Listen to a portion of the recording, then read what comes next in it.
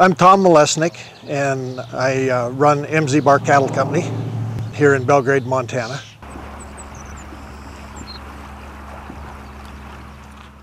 Basically, we're a cow-calf operation. We run Red Angus, Red Simmental. We have our home base here in Belgrade, and our hay base is here in Belgrade. We winter all of our cattle here, and summer about half of them here. There's about 1,400 acres here in the valley, and my grandparents and dad moved here in 1936. And the reason that they moved here is they got flooded out in eastern Montana by the Fort Peck Reservoir, and they moved here because of the water. One of the things that my grandmother requested was that they move someplace where they had lots of good fresh water, and so that's how we ended up here in Gallatin Valley on these spring creeks. We have two spring creeks here: Thompson Spring Creek, which is here by the barn, and Benhart Spring Creek, which actually comes up on our place and flows through it.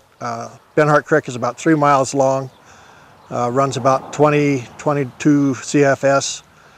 Thompson Creek, which is about the same size, we have about a mile of it, and it dumps into the East Gallatin River, which is on our place.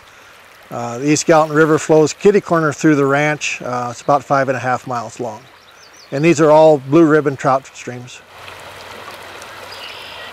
Before, there was a lot of pressure to fish on the ranch. There wasn't a lot of people that fished. There was a lot of the local people that fished here. There wasn't a lot of people traveling through the country fishing until A River Runs Through It. The movie came on, and it became very popular fishing in Montana. We always had occasional people that traveled through and fished that knew about our places, but when the river ran through it, it really became the end thing to do was to fly fish, and then we had a big influx of fishermen. And at about the same time, we started doing some stream enhancement work to increase our fisheries. Even though we had a lot of fish, originally we just did a lot of work to increase our fish habitat. This was just one of the things that I thought needed to be done, and so that we did it.